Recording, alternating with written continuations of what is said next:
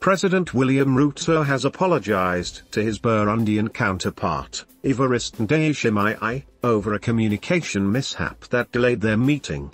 In a video shared by the Burundi State House Communication, Ruto was filmed approaching the Burundi head of state before exchanging pleasantries. He then apologized in Swahili after they sat. The president was to meet with Ndayishimiye on Sunday, November 8, when he traveled to Egypt for the 27 Colombian pesos conference. Kenya is good. I'm sorry about yesterday.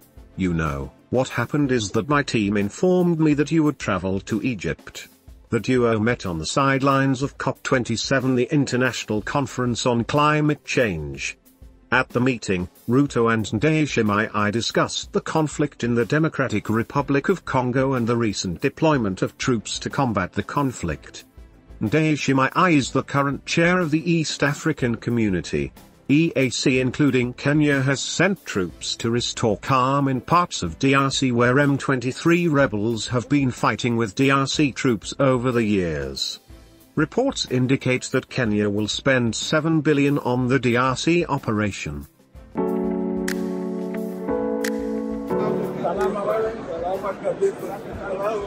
Yes. Kenya iko salama. What about yesterday? Wale waliingia rais anakuja. Ndio. Baadaye wakakuja hapana, rais alikuwa anatungojea.